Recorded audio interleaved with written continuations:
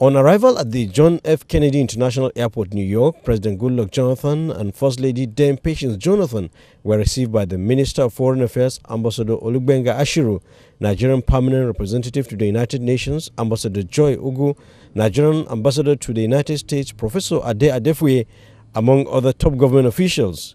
The President is expected, among other things, address the United Nations General Assembly as its 14th Speaker and participate in the general debate of the body on Wednesday.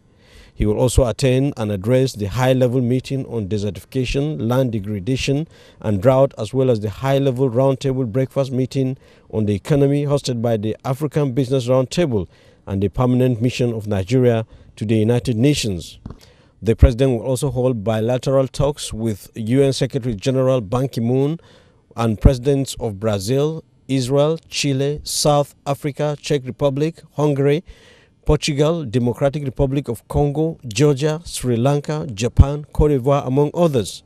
The President and First Lady Dame Patience Jonathan will also be hosted by U.S. President Barack Obama and his wife Michelle. The First Lady Dame Patience Jonathan, on the other hand, will attend the 4th Annual World Focus on Autism at the Merton School, New York.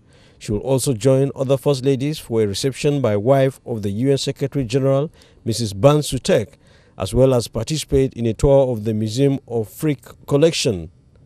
In New York, United States, Makut Simon Macham, NTA News.